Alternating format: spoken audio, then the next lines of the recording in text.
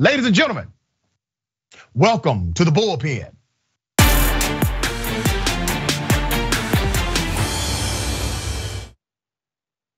We got a different flavor today in the Bullpen. This is not going to be a debate segment because I agree with these young people virtually 100%.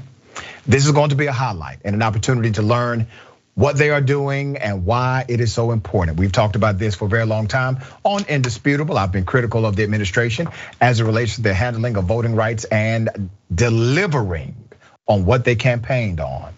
Kyla Frank, Un-PAC National Student Organizing Manager, is a graduate of Virginia State University. How are you, Kyla?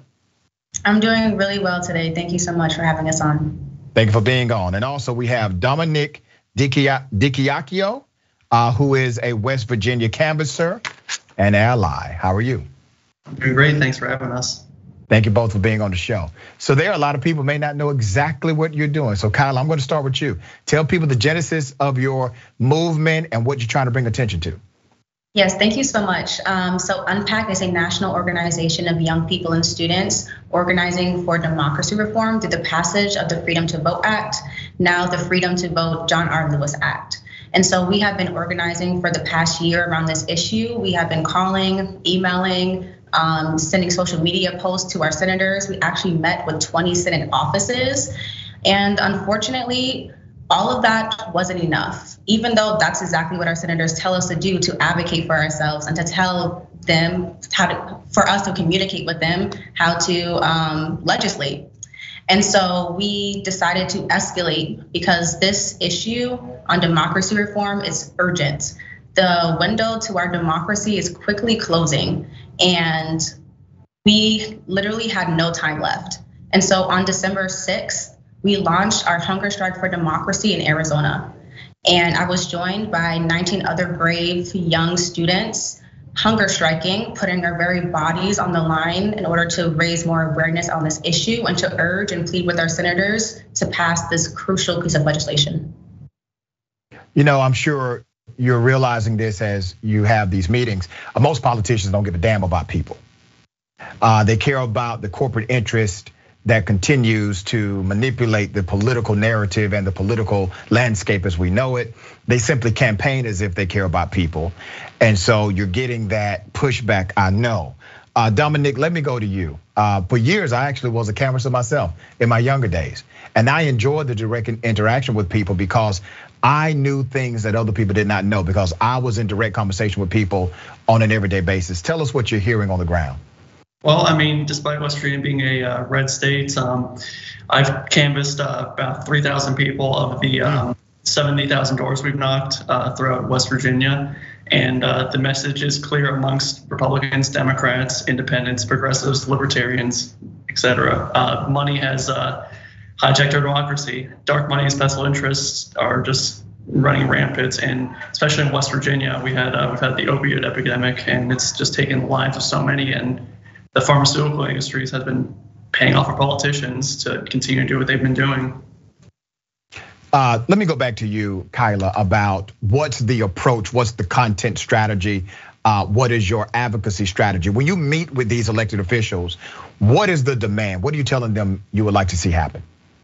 Most definitely. And so for Un-PAC, our strategy runs along a two-pronged approach. Educating young people and students about democracy reform, connecting the issues that they care about to democracy reform, and then using that raised awareness to pressure our senators to pass this bill. And again, since March of last year, we have been organizing young people across the country. We are active in over 20 states. And like Dominic said, we ran the largest canvassing operation in West Virginia's history. And we knew that Joe Manchin and Senator Sinema were two of our main targets because we had 48 other Democratic senators who were on board with this bill. Joe Manchin co-authored this bill. This is his bill. Senator Sinema made several statements saying that she supported this bill, but that's not enough. We need action and not just talk. And so again, we had to escalate because the bill was voted on 4 times and failed. Voted on and failed. And the Democratic Party cannot call itself the party of democracy. if we were not going to prioritize the most crucial legislation that we've seen in our lifetime. And so again, we were urging our senators, none of that was enough. And so we had to literally put our bodies, our health, our lives on the line for them to pay attention to us. And still that was not enough, which is why we returned on January 13th to further escalate our tactics. We were joined by faith leaders who joined our hunger strike. We had more than 50 young people striking for democracy. And we also risked arrest and got arrested. You know, you all are the reason why this country will end up finding its way. It's because of young leaders like you. You are my future leaders. I want to make sure that you are always encouraged, because not only do I support you, there's an entire team here at TYT and beyond. We support you tremendously. Not only do we support you in sentiment, we will support you in resources. So I'm making a pledge today of $1,000. I'm going to start with $1,000 directly to your organization. I will make that happen today. And I want you to give us additional insight into what you think may happen in this midterm election if Democrats do not deliver what they campaigned on. Do you want to do that? You can go ahead. So in 2020, young people delivered for Democrats. We put a lot of our time and energy into a campaign that promised us many things: student loan debt forgiveness, caps on pharmaceutical drug prices, and many other policy reforms that would really improve our lives. And so it is almost a slap in the face, and not only for our entire Senate, who is beholden to arcane Senate rules that weren't even originally in the a part of the Senate or Constitution. Right. And so it's very frustrating to see that this is the direction that they're going. I also want to just give more insight into the sacrifice that the young people made, I made, Dominic here made on this issue. And young people will not turn out for Democrats. Black people will not turn out for Democrats or Republicans at all, because they have literally allowed our democracy to crumble. Yep. The amount of voter suppression that has popped around this country, it's going to set us back generations. And so again, we had to put everything on the line for this issue because we don't have time to wait. I can't not be in this fight and in this struggle. I literally don't have a choice. None of us do. And I'm getting emotional right now because I lost 18 pounds between these two hunger strikes. In total, I hunger strike for 21 days, 15 days the first time, and I had to end my strike due to health reasons the second time. I missed time with my friends and my family. I had to watch other young people miss that time too and put their bodies and health on the line. It was one of the most difficult things I ever had to experience in my life. And the fact that our senators failed us, two in particular, failed us and failed the country. It's hard, it's difficult, but this fight is not over. And Dominic, tell me why this fight is not over. Well, because we have a lot of issues that young people face, like student debt, climate crisis, and so on. I mean, we have to keep fighting, keep organizing to get these issues passed. And you know what? Go ahead, sister. My apology. I want people to look at this moment and look at the sacrifice that we made and know that this is possible. Change is possible, and we will be back. And I want them to know that we are here for the long run. And anyone who resonates with this message, who wants to join us, they can. You have the ability to. Just because we're young people doesn't mean that we can't advocate and fight for what we deserve. Our right to vote is written within the Constitution. I will have that. We will have that. My generation will have that. And we will get on the front lines again and again and again until our senators in this country faces us directly and gives us what we want and what we deserve. You know, to my dear sister Kyla and my brother Dominic, you know, I wanted to do an interview, right? And you know, you all should have to starve yourselves. You know, in many ways, all of us, we bear some blame here for not giving you all a better democracy at some level. Some of us have come back and said, you know, we're gonna work harder than ever before. We're gonna partner with organizations and people like you, but you all are literally starving yourselves in order to protect democracy that will protect the nation. But they wanna call you radical. They wanna say that you're un-American and call you communist and everything else. But it's you who will save this democracy if it can even be saved. So here's what I wanna do. For everyone who is watching, because we can all be part of the change. You know, Dr. King said we can all be great because we can all serve. So what can people do? Anyone who watches this interview, what can people do to help move the needle for the movement you are leading right now?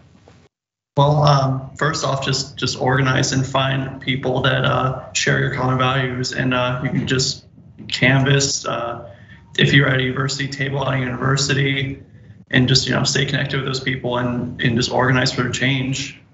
There is a large movement brewing. This is not a new struggle. This is a decades-long struggle. And so I urge everyone to look into local and statewide organizations that are working around democracy reform and join those. I urge them to follow us on social media. On Twitter, it's Let's Un-PAC. That's LETS. UN-PAC, on Instagram, UN_PAC, UN_PAC. Pay attention, call your senators, continue to call them and let them know that we're gonna be back and that you want the Freedom to Vote John R. Lewis Act to pass this year. And inaction is not an option anymore. And you brought up MLK. I wanna just say a quote from him. He said that voting is the foundational stone to political action. If we want to see a world where we get our needs met, we want to see a world where the policies that we truly deeply care about are passed. That cannot happen if we do not have access to voting. That's right. That cannot happen. And I refuse to go back. Because my ancestors, the late Reverend Dr. Martin Luther King Jr., he fought way too hard. Many people have lost their literal lives in this. And so the least I could do is starve myself to bring attention to this issue. We did everything we could. And now I need the whole country, if you are an American, to stand up and do something about this. We cannot wait any longer. We cannot wait any longer. I appreciate you both. Tell people how they can contribute financially to Un-PAC. If you go to our website, un-pac.org, you can find our landing page where it has a link to our donation link, or there's a link to donate. And I also just want to make clear, this is not a partisan issue. Americans are united and their support for the provisions within the Freedom to Vote John R. Lewis Act. This is something that we can all get behind. We are truly a united generation in this struggle. This is not right versus left. This is top versus the bottom. Yeah. And so, again, we need to do everything that we can. The sacrifices that I've seen my colleagues and friends make was tremendous, truly tremendous and inspiring to see. And that's what it truly means to be an American. Them right there, those strikers. You know, you all are our heroes. You both, and those that work with you and those that sacrifice. We are here to support you in sentiment and in very tangible ways. So if there's something else we can do here, please just let us know.